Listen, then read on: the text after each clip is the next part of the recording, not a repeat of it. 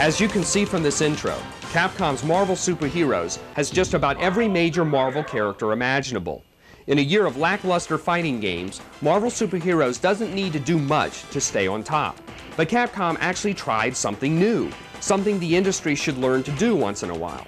The great innovation that sets this game apart from the crowd is the use of Infinity Gems. As you pummel your foes to death, they will drop these gems that, when used, can do anything from refill your life gauge to bestowing you with a special superhero power. You already have superhero powers that are executed by mostly rotational moves on the D-pad, but these powers go much further.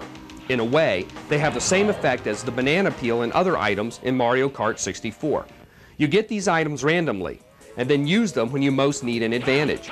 Surprisingly, the game allows you to see an ending even on the easiest level.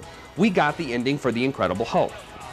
All the characters in the game are fun to play, but the Hulk, Iron Man, and Wolverine are our favorites because some of their special moves don't use rotations. It's so awesome when you jump way high into the sky and come crashing down on your enemy. No other fighting game we've seen has that cool feature. Also, the control is a lot more responsive than other fighting games. Even novices will be able to pull off a few special moves without getting killed in the process. As a result, the control gets a B. Due to the Infinity Gems, the gameplay gets a generous B as well, and the challenge gets a C. Street Fighter veterans should be able to whip through this game. All in all, an interesting alternative. Now here's the ending for the Incredible Hulk. Let's rock!